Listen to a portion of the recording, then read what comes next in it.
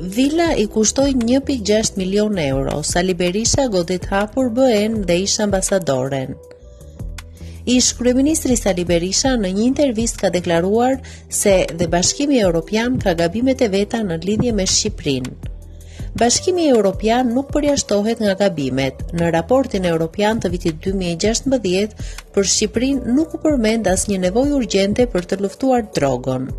Duke si të ishte shkruar në zyrën e kryeministrit, për më tepër, ish-ambasadorja e BE-s në Shqipëri, Romana Vlahutin, ishte implikuar në një skandal për blerjen e vendbanimit të saj zyrtar në rezidencën luksoze Rolling Hills. Vila e saj kushtoi 1.6 milion euro, 4.700 euro për metër katror, ndërkohë që çmimet e tregut luhatën midis 1.000 dhe 2.000 euro për metër katror. Kjo ishte një blerje e dyshim që solli një hetim të brendshëm të Komitetit të Kontrollit të Buxhetit në BE, ka thënë Berisha.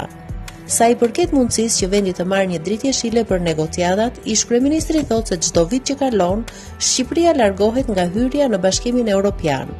Kushtet e përcaktuara për anëtarësimin nuk janë respektuar pothuajse asnjëherë.